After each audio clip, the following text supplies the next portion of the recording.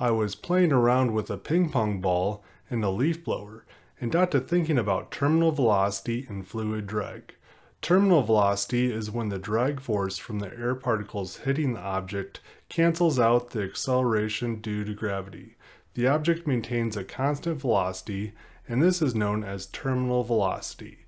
You can see this happening in the leaf blower stream when the ping pong ball appears to be floating. In this video, we'll be going over how to calculate the terminal velocity using the fluid drag equation. So our fluid drag will be the weight of the ping pong ball, which is 3 grams expressed in kilograms, times the acceleration due to gravity of 9.81 meters per second. I calculated it out here.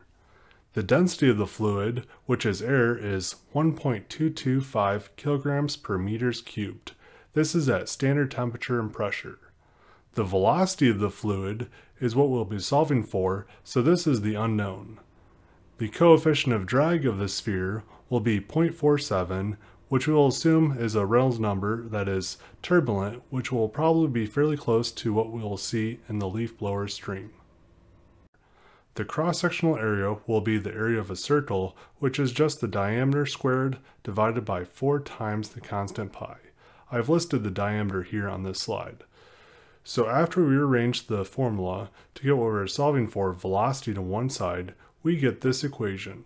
Plugging in our numbers, we get a terminal velocity of 9.25 meters per second, or about 20.7 miles per hour, or 33.3 kilometers per hour.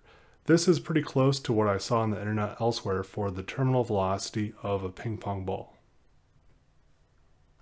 That concludes this video. Hopefully I've earned a like, share, or subscription. It really helps out the channel if you do. If you enjoyed this video, you may enjoy one of these videos as well. Let me know how I'm doing in the comments down below. Thank you for watching.